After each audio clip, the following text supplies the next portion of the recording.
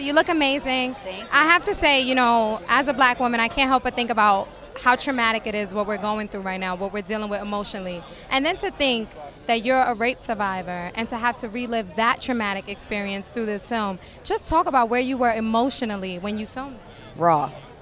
Just like every hair on your arm and back of your neck constantly standing up, always feeling like you have to vomit, always feeling anxious and vulnerable and naked. That's what it is to play my reality. But that's a reality I deal with every time I talk about it. And I recognize I've been put in a position with my job that I have a voice. And I can either talk about, you know, my hair and my shoes, or I can talk about something that's maybe a little bit more important that can actually create healing or justice or awareness. And I want to take a second to talk about that because this film touches a lot on black resistance, and I do think there's a perception in Hollywood that black celebrities are not resistant to the oppression that we go through. They don't speak up about our injustices.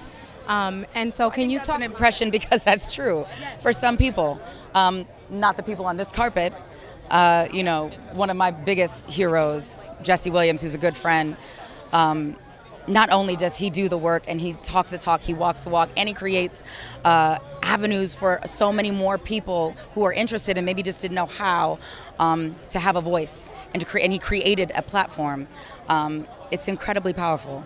And like I said, everyone on this carpet is here because we believe in black resistance, and we believe in black liberation. We believe in fighting oppression and calling it out often and daily.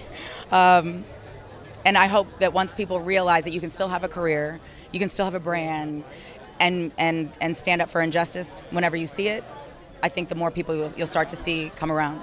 Well, I just wanted to let you know on this day, because I think it's more important than anything, that we tell each other that we love each other. I love you.